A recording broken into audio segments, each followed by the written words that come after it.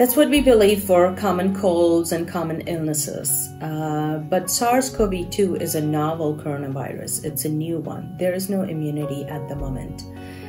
Yes, we all build immunity. Kids will build immunity if they get exposed to this virus, but some kids may get really sick, and some kids have even died. So we have to weigh risk and benefits. What are we, obviously at the moment we don't have the vaccine for the kids, so we have to protect them in every way we can.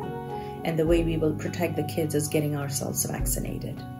And all the kids more than 12 years old can get the vaccine, so they can protect their siblings and their friends in school. So they can still get sick. We don't wait for natural immunities to come. Vaccination for measles, for example, is one of those, right?